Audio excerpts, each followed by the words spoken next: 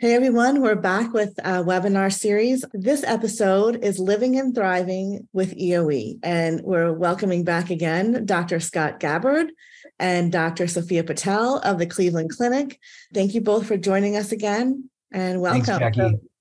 So this is my favorite part of this webinar series, I will admit, is living and thriving and really encouraging patients to know that they can live a normal life with a GI condition like EoE. And we're going to hear it straight from the health professionals, the gastroenterologist's mouth on being under GI care and achieving remission and allowing them to do the things that they love. So we're going to jump right into it with, I'm so excited to hear examples of patient success. So let's get right in. Yeah. And, I think one of the keys that I tell our trainees, our fellows who are learning from us is really we have to individualize the care to the patient. No two patients are the same, and everyone has sort of different expectations or, a different mindset on what therapy should be. So number one, it should always be a discussion between the patient and the provider.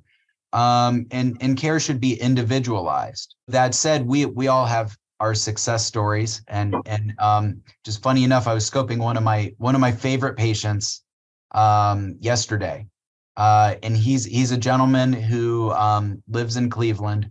When I first met him, he had been stubborn. He hadn't wanted to get seen for swallowing disorders, and during his first, he complained of swallowing with every meal. I went to scope him the very first time, and his esophagus was so narrow, I couldn't fit our regular scope through, which is, again, about 9 millimeters. Normally, the esophagus should be 20 millimeters in diameter, which is a little less than an inch in diameter. And really, once you get more than 17, generally patients do pretty well. My personal preference is to try to, over time, stretch the esophagus as large as I can. So if I can get the esophagus up to 20, I will generally do that, because this is a condition where over time the esophagus does get narrow. So the more we can open it, then the longer patients will, stay without symptoms. So he had eosinophilic esophagitis. He had both inflammation and severe narrowing. And we got his inflammation under control with some medication. And I had to sequentially stretch his esophagus. If you're starting at 8 millimeters, we can't stretch you to 20. On the first go, we'll rip a hole in your esophagus. No one wants that. So we have to go sequentially, 8 to 11, and then 11 to 14 every month. I would stretch him. And now his esophagus is 18 millimeters, again, in diameter, and he's traveling the world. And he's gotten to the point now where, the poor guy 10 years ago wouldn't travel anywhere. And just yesterday, I literally found out he booked a one-way ticket to Australia in May. Oh, wow. And he's planning to come home in November. So wow. That's how good he's gotten. He now, he was at the point where he was getting impactions. He would spend an hour trying to vomit up the stuff that was stuck in his esophagus. Disgusting. I'm sorry for everyone listening. That was 10 years ago. Now he's, hey, I'm going to Australia for 6 months. I have no problem swallowing whatsoever. His esophagus is nice and wide open. I know he's going to take his medicine. I'm very confident in him traveling as well. So these are the type of success stories we can see in someone who, gets his or her disease under control and then continues therapy to stay in remission where there's no more inflammation. The esophagus is nice and wide open. So what about you, Dr. Patel? What are your success stories that you like to share with our audience today? Oh, I think we see such a variety of different ages. I think it varies on the age. I had a patient who started off with us as a toddler, and he was really very picky, didn't want to eat. And he honestly was having so many difficulties just with growing, and through the power of our multidisciplinary team and being able to, also incorporate our OT, PT, speech, and then be able to figure out that milk and wheat were his biggest triggers. After a series, still having to do a couple of scopes, he's been thriving on a milk and wheat free diet. And we're fortunate to live in this kind of time, because I think there are a lot of alternatives for kids who, when we start them on these dietary therapies so young, their parents worry, that their quality of life is going to be low because they can't eat these cookies that we know are really good. But honestly, a lot of what we teach and try to talk about is, long-term effects of being on a medication for a long time versus finding a food that's the offending agent. And in his case, we took out those foods and we were able to actually add back in a couple of things. So later on, we could add back in baked milk. So you can still have a muffin or a cupcake at a friend's birthday party and not have any reactions. And he's doing so well. It's really nice to see over a period of time with him growing and gaining weight and getting taller, which is what every kid wants. So they all want to be a basketball player. So, but that it's just very rewarding to really find like what's causing their issues. And just to know that, we're here to help with, future decisions. A milk or wheat elimination might not be the only thing that you do forever. It may be when he gets older, he decides that, hey, I want to try to have the milk. Is there something else that I can do instead? And, do I have to continue doing this? And that's where, coming together as a team with this team approach can really help narrow down what the patient's needs are and what they would like, their life to look like. So this is great. So there's so much, positivity and hope for patients when they're getting care, when they're, working with their doctor, and shared decision-making is a big thing. And I know I'm kind of throwing this out there, but everything that you're saying is leading me to this question. Can you explain shared decision-making and why it's important, to achieve this living and thriving with any GI condition, but we're talking about EoE? Like, what does that look like? So I would say that in our clinic, I start off by asking them what they know about the disease. And a lot of times these patients are referred to us from other gastroenterologists who do a wonderful job explaining things to them, but they may not know like why we're asking them to do all these things or why, we have to do this for a long period of time. So I try to kind of describe the background of the disease itself and then try to figure out what their life looks like. So like I said before, if I have a kid who is eating, cereal with milk for breakfast and pizza for lunch and pizza again for dinner, I think, eliminating milk from this child's diet is probably not going to be sustainable. So where shared decision-making comes in is where we talk to the families about what's realistic for them. What do they think they could stick with? What do you think would help in other pathways? So like maybe they have an allergic disease that's really poorly controlled, or they have asthma exacerbations all the time. Maybe they're a good candidate for one of these newer therapies. Maybe they're type A and they're fine with taking a medication twice a day and they can do it before and after school. Great. That is not something that all my patients are compliant with. That's something that we're actually studying in our clinic to see how we can get patients to be more compliant. And then, so it's hard because you don't know, and it should be an individualized decision. And we try to not make that decision before we meet you or decide like, oh, hey, this is a great candidate for this. Like, we're just going to tell them this is what we're going to do. But realistically, like we want them to be part of the decision because that buy-in it's really important. Yeah. And isn't it important for patients, to, really be mindful and observant, especially with their children, like little things like they're drinking a lot of water, they're taking a long time to eat and things like that. And to be able to articulate that or explain it to the healthcare provider during the office visit. Absolutely. Unfortunately, they don't have to do a lot of that because I do a lot of very nitpicky questions. So don't worry, I will ask you all of that. And a good gastroenterologist will get like an excellent history. Unfortunately, our team here at Cleveland Clinic Children's, all of us are very well versed at doing a great job of making sure that we're asking all these questions that maybe you weren't thinking about. Who's last to eat at the dinner table? Does your child carry a bottle of water around everywhere so he can just take a sip in between everything he's eating? So I think those things are definitely the more subtle things can be missed, but that's where, when we talk to patients, we do ask those questions. Now, what is in your eyes? I know every patient's different, and this is important too, because what living and thriving for one patient may be different for another. So can you explain a little bit about that and offer some tips for patients and for patients, parents of patients, they're a pediatric patient, on, what they can do to make sure that they're living their best life with a condition like EoE? Yeah, so, my goal in eosinophilic esophagitis, again, we want to individualize, the therapy.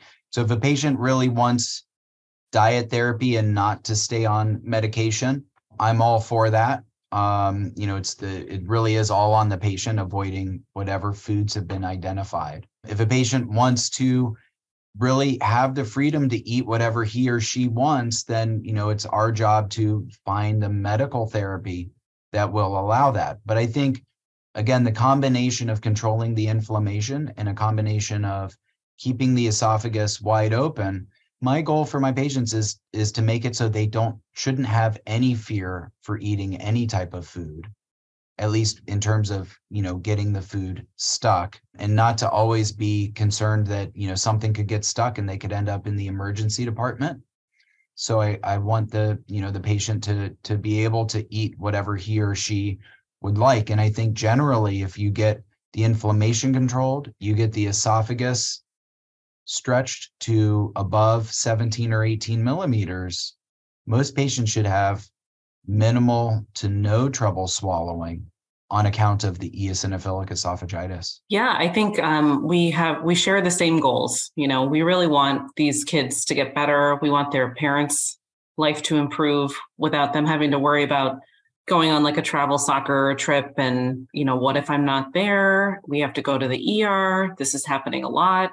Those are the kind of things we want to alleviate, those fears, along with the child who may not be thinking as much about that, but we have parents who send their kids to college and they have untreated EoE, and that's scary, to think about sending your kid somewhere far away. You don't know what the layout is like over there. And what we're trying to do is kind of help everybody feel better. And EoE is like, we think about it as the way that we treat it is we want their symptoms to get better, but we also want that inflammation to get better too, because the inflammation kind of gives us a better picture of whether they're going to have any issues in the future. So we'd like to have the healing in the tissue itself. That would be the ideal goal. That doesn't happen in every patient, but it's something that we try to achieve if we can. And I think the care should really be individualized. So depending on what works for you as a family, what is financially something that you can do. A lot of these alternative foods are much more expensive than just buying, plain old cheese from the store. So we want to make sure that what we're doing is sustainable for your lifestyle financially and also, as a family. So I want to pick up on something that you said when a pediatric patient is transitioning to adult care, going off to college. I think this is a critical area that, people need to be aware of. The parent may work really hard with the child, getting them all in remission and feeling better. And then they go off to college and, now they're in charge of their own healthcare to a certain extent. If their parent, it really is removed from that. Some parents, maybe they're more involved, but can you talk a bit about this and what sets a parent and that most importantly, the child who's now turning into adult up for success as they make that transition? I think that's a great point that you make there. What we do at the Cleveland Clinic, and we're one of the few places that has a clinic like this, but we do have a transition of care clinic where we have you meet with an adult gastroenterologist who's Dr. Beveridge, who you've interviewed in other podcasts. And about 3 or 4 times a year, we have a combined clinic with her. And if your child is close to aging out of the pediatric clinic, which for me, I usually see patients up until their second, third year of college. I always tell them if they get pregnant or if they have a job and they're not living with their mom and they've graduated, that's probably time to go to adult GI. But fortunately, we have a transition of care clinic where they meet a gastroenterologist and we talk a little bit about how her practice is and make sure that they feel comfortable with transitioning. In terms of what we try to do is we try to get them to become more of an owner of their own disease. A lot of kids are brought in by their parents. Their parents know everything about it, but maybe they don't know exactly everything. So we try to make sure that they are aware that they have this, what their treatment is, what they've had done in the past with the dilations, because a lot of times the kids are not really answering as many of those questions. The parents are there with their binders and they're like, this has happened this time. So that part of kind of ownership of your disease is a big part of what we try to do in our transitional care clinic. And part of that is, we have surveys and we're actually planning on having more of like a handout for the patients that they can take a picture of on their phone, or like a QR code, and then pull it up, if they have to go to the doctor and say like, hey, here, like, I just want to let you know I have this and I'm on these medications, just so you're aware. And just so they also feel like, they're part of their own disease treatment. So that is the most important part, is making sure that the patient understands that this is their disease and they should, feel more independent and responsible for it at that transition point. Well, that's such great information, Dr. Patel. Thank you so much. Before we close out, is there anything else, any other tips, Dr. Gabbard, that you have that you'd like to offer as we wind down and living and thriving and encouraging patients to see their doctor and get into remission and feel better so they can travel and do whatever they really want to do? Well, you've brought up, the idea of remission, right? So getting the disease under control. And what I tell patients right now is the therapies we have in 2023 are very different than the therapies we're going to have in 2033 or 2043. So whatever therapy you decide on right now doesn't mean you're going to be on that the rest of your life. This is an evolving field. And so it's really good to, have regular visits with your provider, be it, if your disease is under control and it's every 6 months, every 12 months, that's okay. But this is an evolving field, just like we found out last year with, the first FDA approval of a medication, dupilumab. There are going to be other therapies approved down the road. And so whatever you decide on, it doesn't mean you're going to be on that for the rest of your life. This is an evolving field. My goal is not only keeping things under control right now, but I'm thinking about my patients 10, 20, 30 years down the road. I don't want them to have, end up with a very narrowed esophagus down the road 30 years from now. So I'm trying to keep things under good control, because we do know that there are many therapies that are going to come down the pipeline. And Jackie, when you do this webinar 10 years from now, it's going to be completely different. Absolutely. Totally 10 years from now. Yeah, I hope so. Maybe we won't even have EoE 10 years from now. Who knows? I hope. That would be wonderful. Seriously, this has been wonderful. I hope everyone listening feels words of encouragement and inspiration to know that visiting your doctor, not being afraid to share what's going on with you, can really help you get the right treatment to get your disease under control, so you can really thrive and live the life that you want to lead without any obstacles or sad moments. You really feel better with your situation. So thank you both. This has been wonderful, and I look forward to seeing you again soon. Okay, thank you for the opportunity. Thanks, Jackie. This was a lot of fun.